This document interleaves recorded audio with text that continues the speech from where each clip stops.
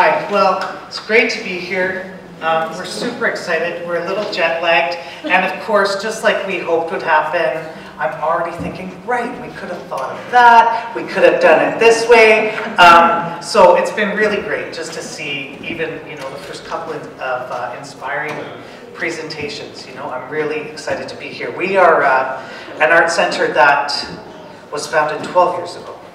And so I don't know if we're the youngest gang in the room, but it's really exciting to be in contact with centers that have been up and running for, significantly longer.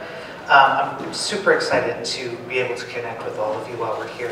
And, we have some colleagues from our country that are with us today as well. And we've been meeting with Indefinite Arts every other year or so for a number of years. And every time we get together, I know both groups come away richer than when we, richer than before. So I'm hoping to see the same thing happen again. I might need a little help making it play. I don't know that. Okay, thank you.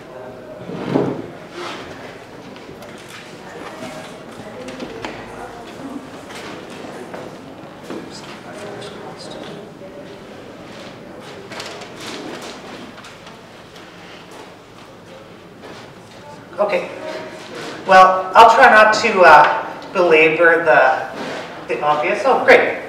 So, like I said, we're 12 years old. We started with one artist and myself, and now we are about 170 people strong, which is a lot of people for a space that feels like about a third the size of the space we're in today. And we do a lot of different things there. Obviously, we're working with the same kinds of people you all are working with, and we really think it's exciting to try to reach out, like you guys have already talked about, into other parts of the community. So not only do we support these artists with developmental disabilities, we also have some people with addiction issues that we support once a week. And because we're in a very sort of inner city neighborhood, we also like to try to just make friends where we live. So we have a free family art night that we've run every week for the last 10 years, a free community art night that we offer. Those are very important in terms of connecting to the rest of our community. So it's a place where you can come, you can become an artist. But one of the ways I think about it a lot, and I'm sure you guys would agree, it's also a place where a person who before they met us, who may have had a story inside themselves that was essentially a disability-driven story.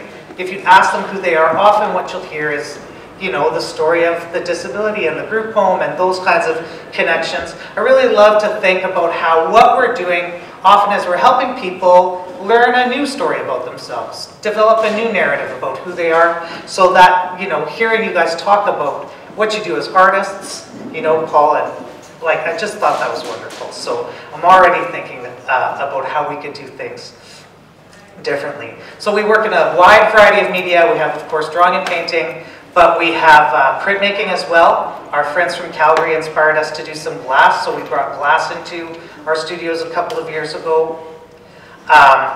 We support, Edmonton and its surrounding community. And some of our artists come 1 day a week, some are coming 5 days a week. We really try to treat it like you should use us the way it works for you. No one's ever been kicked out of the Haggerty Center unless they just wouldn't make anything. If you're really just coming because it's not the mall and it's not the library, it doesn't tend to work for you. But if you're coming and you're inspired and you're driven to make your work, then that's what's really important to us. And we have a kind of guiding philosophy, which I would imagine is also shared, which is that, I don't necessarily have to like the work. That's not very important. What's important is that the people who are making it feel that what they're doing matters. And then, we get the pleasure of seeing people change their own story, families change their stories around what people are, who people are, and what they can do. And we do a fair amount of collaboration, and of course I'm inspired to do more after hearing the previous talk. So this is my colleague Dave, and one of our artists. He's around. Oh, he's filming right there. And we do try to be open to the full, full spectrum. We have people who come with very limited motor capabilities, who are sort of very obviously disabled, all the way to people who you wouldn't necessarily know. And this is an artist who I'm going to talk about more. I was very hopeful that he would come, but I guess the travel was too intimidating. So, I was surprised that when we got the opportunity to join you all here, I thought, okay, how are we going to get this money? The money's going to be an impossibility, and it'll be so easy to get artists. We actually found the inverse to be true. We got the money relatively quickly. Within 3 weeks, we had the whole trip funded.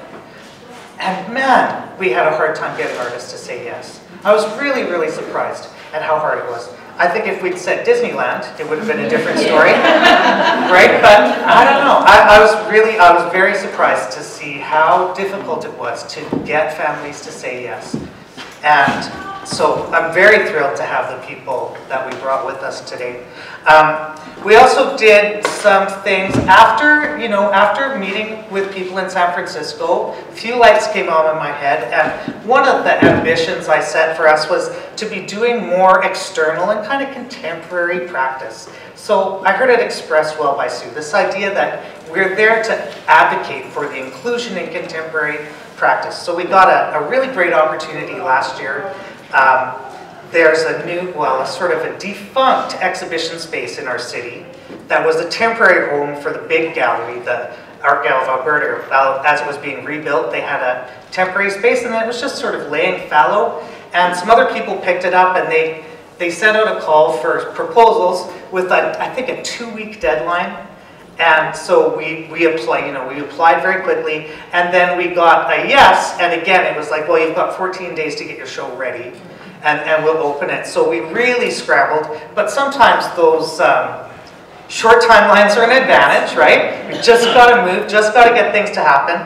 So we did this exhibition at Enterprise Square Galleries, and we just put up the work from the collective that we support and the staff that we employ. We sprayed it across about 3,500 square feet of exhibition space. We didn't identify, of course, who's who except by name.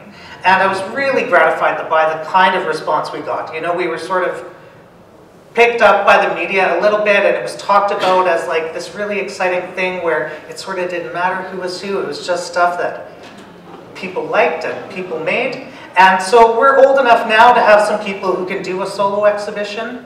For a number of years it was group shows all the time.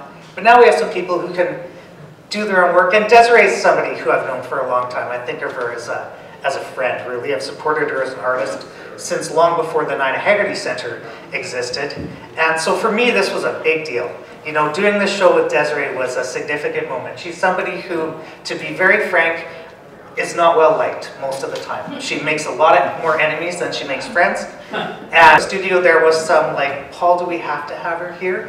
And I just said, we're not here for the easy people, we're here for the artists, right? So, we're gonna work with her. And I really believed in her. Like, I knew who she was. And I knew we'd get over that sort of difficult hump with her. And, my favorite story is when I worked with her at the Art Gallery of Alberta. I'd piss her off, I'd say, you gotta keep working. And she'd just get mad and she'd leave. She'd go upstairs, and as every person entered the gallery, she'd say, hey, do you know who Paul Freeman is? That guy's a real asshole.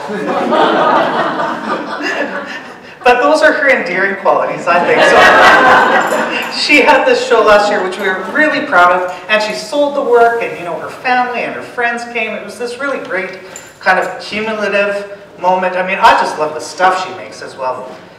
And Leona Clausen, who's with us on the trip, she had her first solo in 2014 as well. We called it 50 Shades of Brown because we're just kind of cheeky.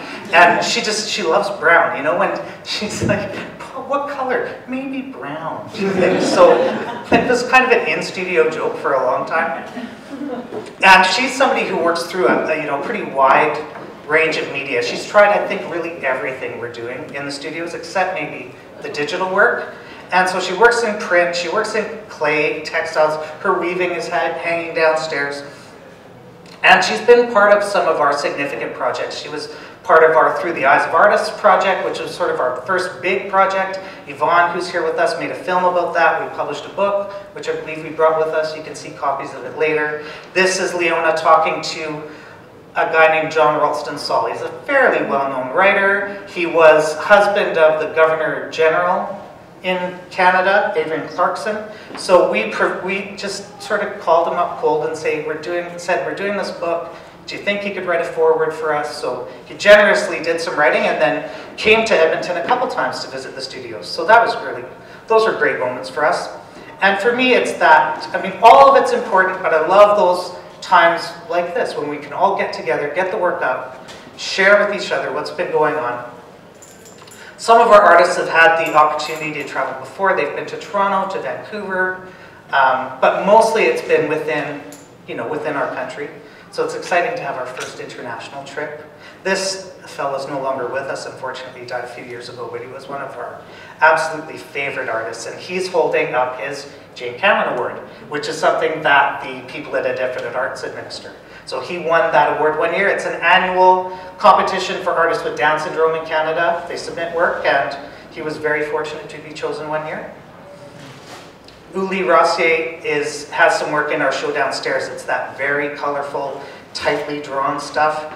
And again, she's an artist that I knew before we started Dinah, and is somebody who I think of as being important to us. Here's Yvonne's son Felix being interviewed, talking about the work he did for our first big book. And here he is in Ottawa meeting the important politicians with Leona. So we also, try to provide some other opportunities. We've been working hard to connect with youth and adults with autism. And Yvette's somebody who works in our studios and then does a lot of sort of volunteering and facilitating with people. Paul's maybe on hiatus right now, but for a while he did a lot of sort of the public stuff with me. We'd go out and run printmaking workshops in schools or with other groups. He's somebody who really loves to show off, so that's been good. And we have an exhibition venue at our place. We really try to use it as a space where outsiders can show, whatever that means. On paper, it just says we show art by artists, but in practice, we try to focus our energy on providing exhibition opportunity to people who don't get that easily, and we are crazy enough to do 19 shows a year in that space. So we, like I'm sure most of you, we have a hard time saying no. We also have a hard time hearing it. So, we tend to, if somebody looks like they need it and they really will find a way to elbow them in some room. And so here's a couple pics from those free community and family art nights, which have been an important part of our life. And it does bring that, sometimes a teacher comes and she says, hey, could I bring my kids to see what you're doing? So that's how this group of elementary school kids arrived at our place. And we support a city center education project every year. So Scott Berry, who I really wanted to come, couldn't get it to happen. We were close. We were close to getting him here, but we just wrapped up a great big project with him. We were very fortunate to get a grant from our City Arts Council. Last year, we got $15,000 basically by promising to do something. The application was about as vague as I've ever written, and it really just said, we know we want to do an installation project. We had previously done a puppet-based project, which sort of organically grew out of people making puppets, discovering one of our volunteers was a writer. We just sort of brought all that together. Then we leapfrogged off that onto an animation project, which was also a lot of fun, but both of those projects had this sort of narrative problem. It's hard for anybody to write a good story. It's hard for anybody to kind of craft that narrative. So we thought we'd flip it over this time and instead create a space where the viewer might come in and create a narrative. And so it still had a narrative agenda, but it was just a little bit inverted. And we began this process in a very awful, kind of uncomfortable way, but a deliberately uncomfortable way. We brought a lot of people together to brainstorm up ideas. We discovered through these big group meetings, though, that one of our big challenges was, I don't know if it was the context we'd set up or what it was exactly, but people just seemed to want to say what they thought we wanted to hear. And we found that it just wasn't really clicking, which was okay. We knew it would be hard to figure out what we were going to do. But Scott was somebody who kept saying interesting things. He'd say, well, what if we went into the gallery and we moved backward in time? And we thought, yeah, that sounds hard, but interesting. Maybe we could do something like that. And so eventually, partly because time was running out, I said, hey, gang, maybe we could focus on Scott as a kind of hub for this project. Let's talk to him about what he's doing. Because one of the things we discovered in even talking one-on-one with people, as soon as we said, what if we invented a world, what kind of characters would be in it? Right away we got Donald Duck, Mickey Mouse, you know, sort of the stereotypical things were popping. So we just changed directions and we stopped talking to people. Instead we built sort of a book, a brand book in a way, of what Scott does and what he's interested in, what are his inspirations, what do his images look like, and we started sharing those with everybody in the studio, letting them respond to what he does, and we all started asking more questions about what he wanted to do and what this room could feel like. And he kept saying this word, confusement. He would like it to feel confusing, he'd like it to be kind of like a fun house. So we spent quite a bit of time talking with him. Here's some of Scott's work. He loves black and white. He's got a real strong kind of comic book thing going on. Don't know why that's empty. This is his first little installation project, which was part of our big group show that we did at Enterprise Square Galleries. He's also been doing some bookmaking. And you know, he told me once that he stole these ideas from me. I was in the studio cutting the heads off sculptures one day, and he said, oh yeah, I like that idea. And so all these trees covered in heads and things like that, he told me one day, no, Paul, I stole that idea from you. Which, you know, of course is what ought to happen. So we developed a few basic ideas about what could happen in this room. Scott draws a lot of these kind of conjoined figures, these figures that are connected to other figures and have heads in weird places and stuff. So we started replicating all the bodies in the studio. This is Randy, he's here with us this week as well. And so we started copying everybody's body. And I was very deliberate about this. I said, this has to happen in the middle of the studio. I want everybody watching it all the time because it's not that comfortable getting wrapped in plastic and tape. But we sort of deliberately created the me next, you know, kind of situation. And so this is Randy getting wrapped. The process is, you know, you wrap somebody in cellophane first, saran wrap, anything non-sticky, and then wrap them again in at least 3 layers, 7's better, of packing tape. As long as you can get them to take it, you know, as long as they can stand it. And then, of course, this is the most exciting part. Not everybody went here, but a lot of people did. You know, it was really great to see that happen. So, a lot of trust, obviously, in the studio, and then here's Randy with himself, in a way. And these effigies are kind of, well, not kind of, they are inspired by Scott's work. A few years ago, he made a copy of himself. He'd been to a wax museum as a kid, and he said, I just really want to make myself. So we helped him build a sort of plaster bandage figure, which is called Raymond, and he sat in the window of our gift shop for years, scaring passersby. And yeah, so here are people showing off what they made. Love that picture. And we also did these big painting parties. So Scott's work is full of eyeballs. We didn't necessarily all know this until we started talking to him. I just saw circles before, but he told me they were eyeballs. So we started these big kind of painting parties. We spent about maybe 7, 8 days in the studio. Of course, if you didn't want to participate, you didn't. But there was a lot of encouragement to do it. And you know, the most exciting thing for me in this process of just bringing everyone together to play, first of all, we started playing again, which, you know, like I'm sure you all recognize, like you get so busy at work, that chance to do what you were doing maybe at the beginning when things were small, when you could play and have fun with people, that had kind of left us. So it was a chance to reconnect through making, again, which was really exciting. But the other really exciting thing for me was we have some people, not a lot, but some in our studio who, they don't innovate easily or maybe ever. And I don't know why, but it's just a challenge for them. But somehow, in this context of we're all painting together and we're all making eyeballs, these people who typically make the same thing every time started to change what they made. It was a really interesting moment for me because it made me think again about how the structure we provide has a big impact on how people work. So it was an important moment, definitely. And here's Scott standing in his exhibition. But really, it's our exhibition. We all work together on Scott's ideas. Here he is staring at that original plaster figure, which he repainted for this exhibition. And he talked a lot about wanting you to feel looked at when you were in the show, not wanting you to feel embarrassed, but wanting you to feel like people were talking about you. So there's this kind of soundtrack of music that people made with the musician that we hired, but also sound of whispering and talking, and just that sense that maybe people were speaking about you rather than to you. And now I think I can show you, I hope. Yeah, a little walkthrough.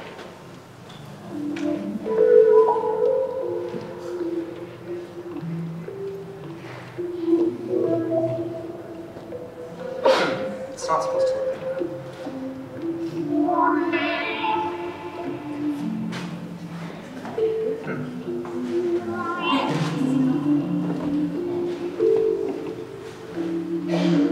It doesn't look like that.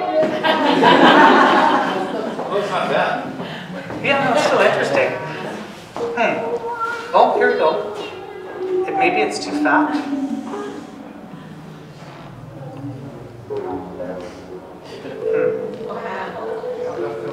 I do. I could maybe try that differently. Yeah. I do have it on my stick, so hopefully I can play it for you in a different way. He also did a hand-drawn animation, which is here, and also very good.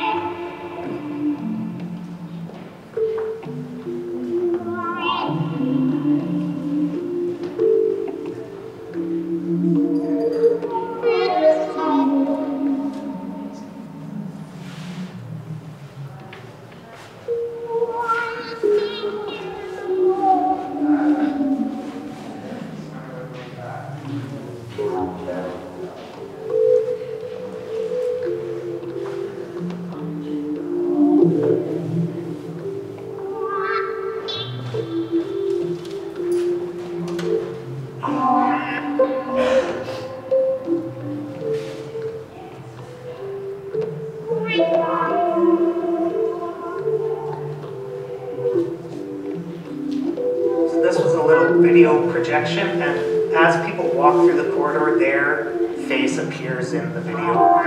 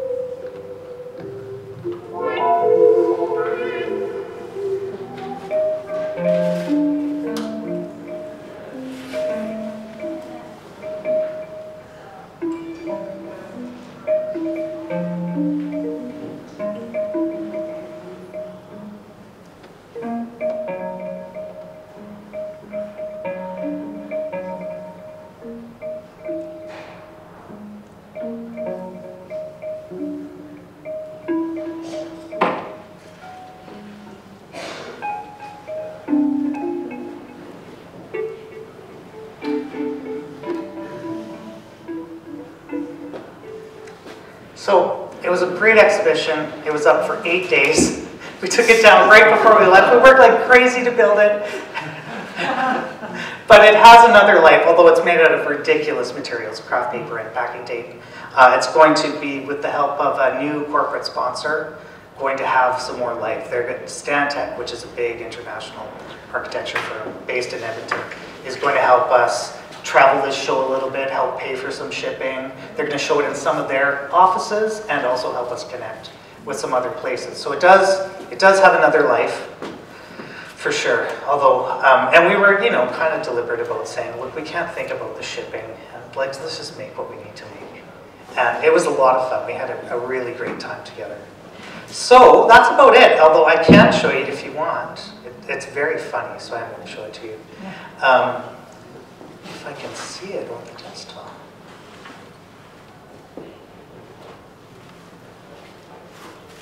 There it is. Scott's hand-drawn movie.